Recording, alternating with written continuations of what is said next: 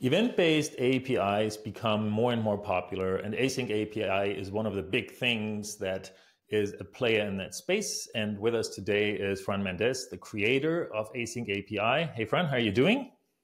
Hey, Eric. Nice to be here, and thanks for inviting. Yeah, Good. thanks for joining. And you're here for a very good reason because a new version, a new major version of Async API is getting released on December 6th, Async API version 3. Async API has been around for 7 years now. We just looked it up. The last major version has been around for 4 years, so it has been a while in the making. What would you say were the main reasons or motivations to start working on a new major version? So yeah, last major release was in September 2019, but we didn't actually start working on version 3 straight away. We were working on version 2.x versions until very recently last year. So, but like 2 years ago, we noticed about a few pain points when working with AsyncAPI, right? So, and we started thinking about what's the best way to solve them. So it's been like around 2 years working on let's say 3 major things that I will say, which is one of them is solving the publish and subscribe confusion. This that's a classic. That's a classic. Yeah, like people have been getting, even myself, all the time, continuously. Like I was writing AsyncAPI and I was like, is it publish or is it subscribe? And I was like, oh, no, we gotta get rid of this because it's confusing even for us. So yeah, we changed that. So now in version 3, you will find that there's no publish or subscribe anymore, and it's send and receive. So we didn't just change the name, just to clarify, because that will still be confusing, right? But we also changed the name so that it becomes more, how can I say, it becomes more evident that there has been a change, right, in the perspective of publish and subscribe. So before, it was from the perspective of the, let's say, what you can do with the application that you are defining. So yeah, so that was highly confusing for broker-based architectures and so on, and which accounts probably for 90% of the use cases of AsyncAPI. So yeah. Yes, it does. And I'm sure everybody will be very thankful that this has been cleaned up and now there is like a different terminology around that. So, okay, that's definitely a breaking and a useful change. What's the second thing that you would say is one of the major things that had been addressed? So yeah, another one that I will highlight is that the drift a little bit from OpenAPI structure. So the structure of the document started as a copy, literal copy of OpenAPI. That's how I did it, and also as a how can I frame that? It was also trying to stay as compatible as possible with OpenAPI, not just in schemas and so on, but also, let's say, in the structure of the document. So it was easier for people to land and learn the document and learn AsyncAPI and so on. But over time, we noticed that we had to keep evolving in another direction. And in this case, with publish and subscribe, we had to replace publish and subscribe, but we were also noticing that people wanted to share channels among AsyncAPI files. So this is something that usually doesn't happen on OpenAPI. You have a path definition. There's a single document with a path definition, and inside the path definition, you have multiple verbs, right? And that's it. It's in this document. This is the source of truth, right? But in the case of AsyncAPI and in the case of event-driven architectures, the channel is a shared resource across multiple clients, right? It's something that usually lives in the broker, right? So it's not owned by any client, right? So when you want to define it in one place, in one document, and you have to define it in another document, the same channel, you don't want to repeat yourself, right?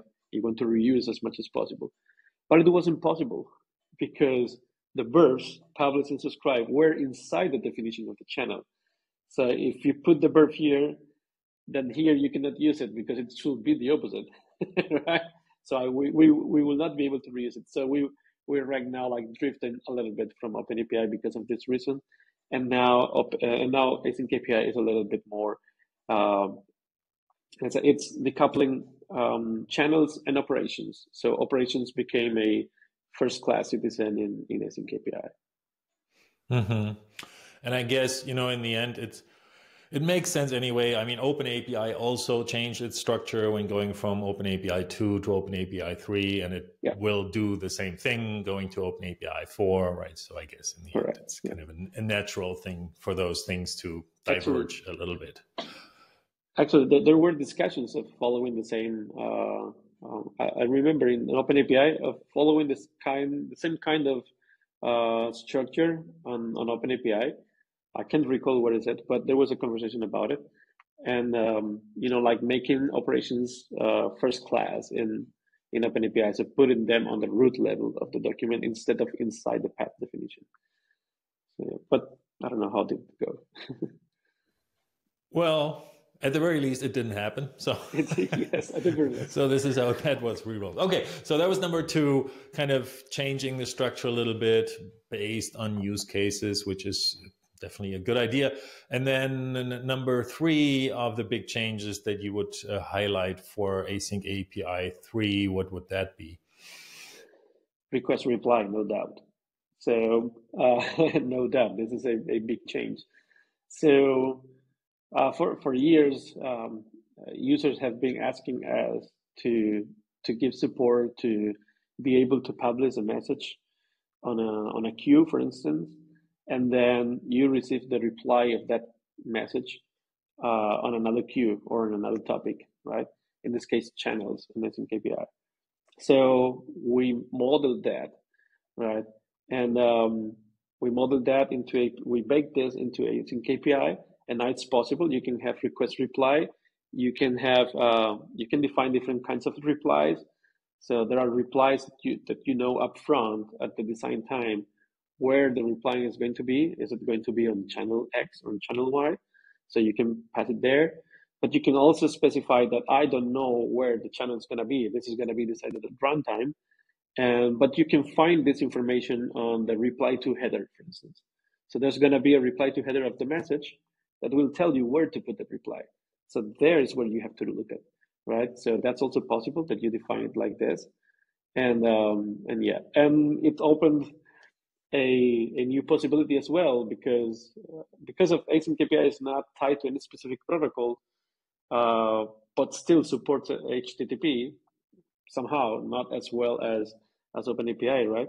So it's opening a new possibility now. That is like it's now possible to define a REST API using AsyncAPI, which I find it funny somehow because there's a bit of overlap now in between OpenAPI and AsyncAPI. But yeah. Yes, and that's a whole different conversation. I really would like to go in great detail, but let's not do that today. But it's interesting to see that at least now, like conversation patterns, so to speak, make a little bit of an appearance in AsyncAPI. So that's cool. Okay, great. So these are 3 interesting changes. Now, of course, let's very briefly talk about why should somebody want to migrate from from the current version of AsyncAPI to the new one. What would you say would be typical motivations why people might be motivated to say, oh, there's a new version, I want to make the switch? Because it's the latest one, right? So you got to be up to date. No, really. We often tend to say that if you don't really feel the need to upgrade, just don't do it. We're not going to be pushing hard on people to, hey, you have to adopt version 3. No, just be wary that there are these new things, right? Like this request reply. There's this new structure and publish and subscribe semantics, right? That makes it easier for you to work with AsyncAPI.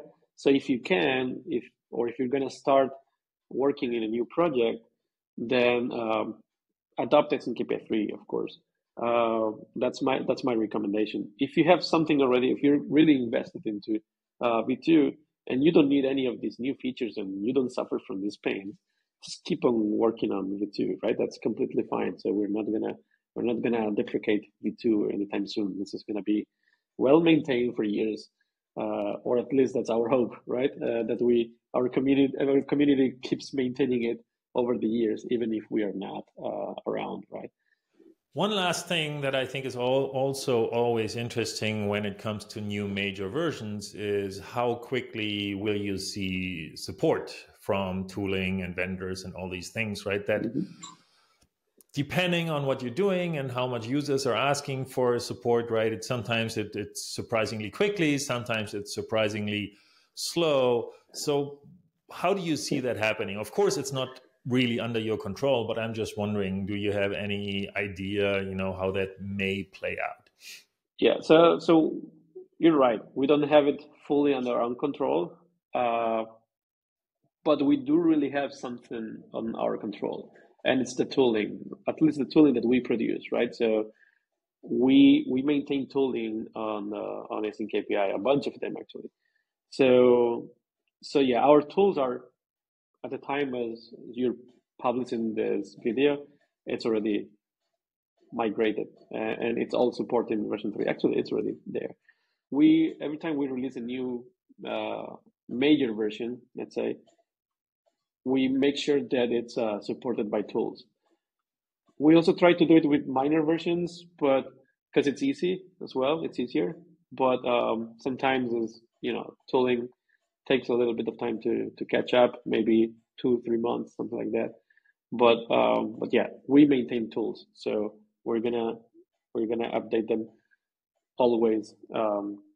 So whenever we release a new major version, you can actually use it immediately, and not just like see a text document that it's beautiful, but you can do nothing with it, right? So as a user, right? So yeah, that is one thing. The other thing is that vendors. So we cannot control what vendors will do, right? But we can definitely help this change to happen, right? So what we're going to be doing from now on is that, which we already started actually, um, is we're going to be helping vendors to adopt the new AsyncAPI version. And there are a bunch of things or initiatives that we're doing here. One of them actually is the new parser version. So our new parser, um, the API that we designed for our new parser takes this into account. So what it's doing is that it's abstracting the async API document structure from your logic, from your business logic of your application or your product, right? So if the vendor integrates or uses our parser, um, what will happen is that in future versions, major versions of the spec, they will most likely 99% won't have to update their code at all. They will just have to upgrade to the latest version of the parser, and it will work with version 4 of AsyncAPI, version 5, version 6, and so on. Of course, not with the new features. They will have to implement those.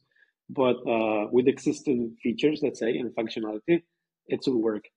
Right. So yeah, we're working on parsers like this on the JavaScript and TypeScript parser right now, but we plan to expand to multiple languages because we're actually exploring how to generate the parser uh, automatically from the JSON schema definitions that we have for the I mean semi automatically from the JSON schema definitions that we have for AsyncAPI. So yeah.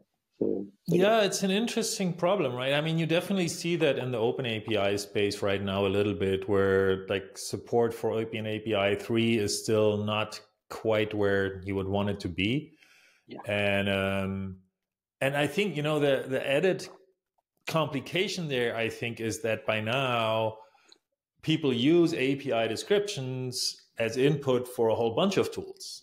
And if only one of these tools, right, doesn't support the new version, then you kind of have a problem with, okay, what do I do Right. now? And so it really becomes like the more success you have, so to speak, right, the trickier it becomes a little bit to make sure that the whole landscape is actually progressing. But I think what you're doing there is actually quite an interesting and a smart way of trying to make sure that, of course, it's not going to be fully automatically, but I think you make it as easy as possible. Exactly. So think about it like vendors usually need a reason to upgrade, right? They're businesses usually. So if there's no people asking them to migrate and upgrade to the latest version, why would they, right? So we can play two hats here. We can play we can wear the hat of we're here to help you, to support you, and so it's as easy as possible for you, and also we don't want you to change a lot of your code. That's why we're putting effort into the parser API, right? And on the other hand, on the other side, let's say we can play the other, we can wear the other hat, which is like, okay, you don't want to migrate. We're gonna convince our community to put pressure on you, because we're gonna release a bunch of tools, super cool tools to do super cool stuff with the latest versions. That then people will be complaining to you because you don't support the latest version, but other tools do, right? So it's a mix. It's a balance. Right? It's a mix, yeah. Yeah, it's a mix. But I think, like you said, if you make it easier for them to do the upgrade work, right, by taking over a little bit of the effort, so to speak, right, it's also just becomes a different thing economically. Yeah. So no, that's okay. That's actually, I think, really interesting and good news. So I'm curious to see, if we did that again, let's say in about a half year, right? It's like, where would we be in the adoption curve? We'll see. We'll see. Yeah. Yeah, we'll see. But for now, I mean, so thanks so much for joining, and I think it's going to be interesting for a lot of people to check it out. And then once again, on behalf of the entire AsyncAPI community, thanks for taking care of the publish subscribe thing. No problem. I did it for me actually. But for everybody else as well. So that's great. So once again, thanks so much for joining, Fran. Thank you for inviting. Yeah, and thanks everybody for watching. If you found it interesting, please give it a thumbs up, consider subscribing, and I will link some resources from the description so that you can check out more things, including the release notes, once everything goes live, which will be on December 6th, 2023. Okay, thanks everybody once again, and have a great day, and keep getting APIs to work. Bye-bye. Thank you. Bye-bye.